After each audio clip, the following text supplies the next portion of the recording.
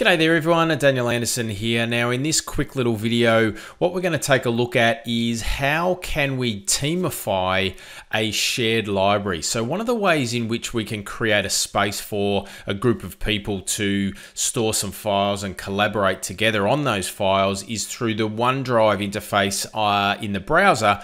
There's an option on the left-hand side that allows us to be able to create a shared library. Now, when we create this shared library, it's actually creating a SharePoint site in the background and also, in addition, a Microsoft 365 group. But there's no team associated to that 365 group or that shared library. So, can we actually Teamify a shared library? Let's take a look and see what that looks like. So let's jump into OneDrive, and you can see here I am in my files, and this is my files. So these are mine. Unless I share a folder or files with other people, then nobody else has access to this.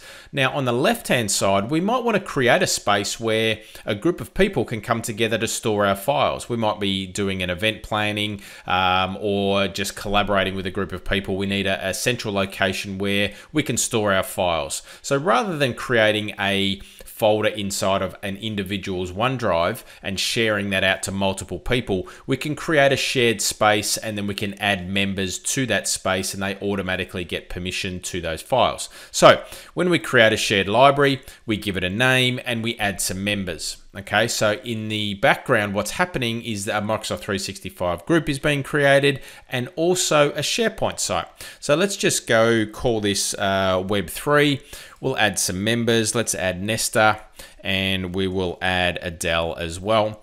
Then we've got some advanced settings. Now you can see here, it's going to create a SharePoint site and it's also going to create an email address. Now we can use this, change the privacy settings either to public or private, but we're just going to keep this private for this case and we'll hit create.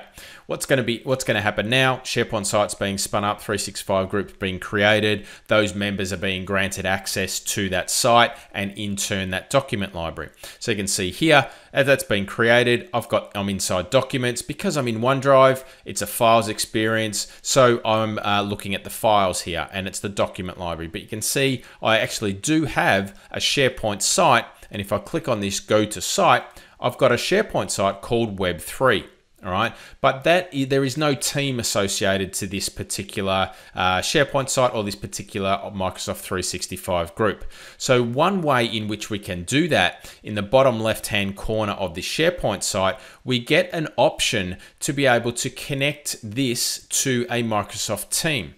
All right, so you can see down here, add real-time chat, add Microsoft Teams to collaborate in real time and share resources across the 365 with your team. So that brings with it all of the Teams functionality to what started out as being just a shared library that we created from OneDrive. So if I go add Microsoft Teams, I'm taken through this wizard. I can continue here. You can see also that I've got the ability here to pin resources as tabs, right? So I can add pages and lists and libraries as tabs in Teams to make the shared resources already available to all of the collaborators here. By default, I've got documents and I've got the actual home page itself. So let's add Teams. That's now going to add or Teamify this 365 group and this site so that we've now got all the goodness and the functionality of Microsoft Teams. Okay, so if I now jump into Microsoft Teams, what we will see, and you can see that I've now got this little icon up here that shows me that I have got a team associated to this now. And the good thing about this is I can just click this little icon and I'm now taken to the Teams interface. I'm going to use the web app here and that's going to open up the team called Web3. All right, so now it's all connected.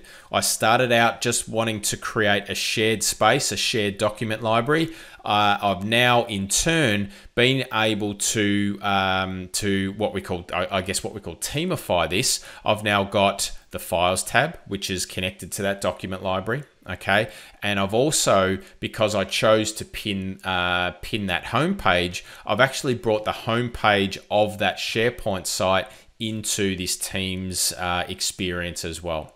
So I hope that brings you some value. Teamifying what started out as a shared document library can definitely be done. Just takes a couple of steps, but after that you are good to go. Thanks for watching. See you next time.